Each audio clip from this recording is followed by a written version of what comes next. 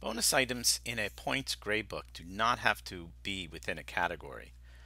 To create one that's not in a category, on the Manage Grades area, click the New button, choose Item. Click Numeric, type in the name of your extra credit. Don't put a category in, choose the maximum number of points, remembering that this is how many points the students will be added to their grade if they get it.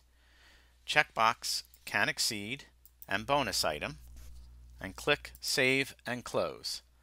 A star will be next to the item, indicating that this is a bonus item.